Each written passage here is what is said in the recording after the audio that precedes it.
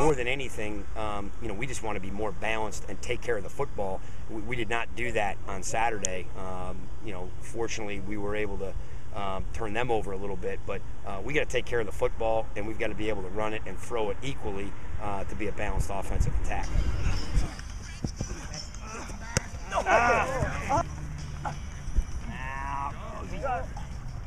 Catch! Behind you, Matty. Ball. Oh, that's it, Kev. Ball, Kev. Yeah. I mean, they're I think a dynamic offensive football team. They always do a great job. I think Coach Caputi running that offense does an outstanding job. The key for us always is stay away from the big play. Williams gave up a 55-yard pass, a long run for a touchdown.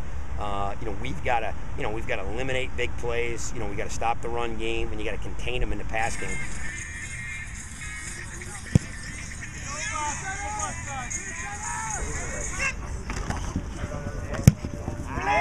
Go!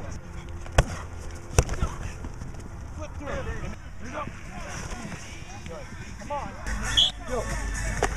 Good job, Louis. That's a tackle right there. I'm just happy for Mike, and I'm proud of him because he's worked so hard.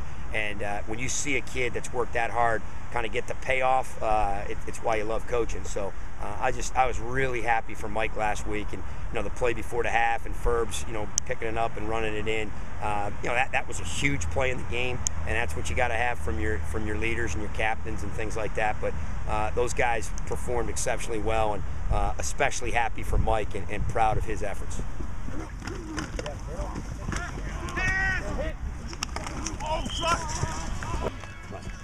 Run. Oh, that's it. Stay with it. Oh, nice catch.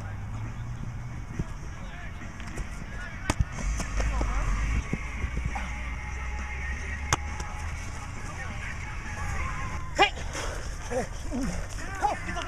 Knees up. Use your hands, Robbie. Get up there. Gain ground. Go. 140. I think their quarterback is an athletic kid, but I thought he did a great job against Williams. They've got a dynamic receiver in Noon.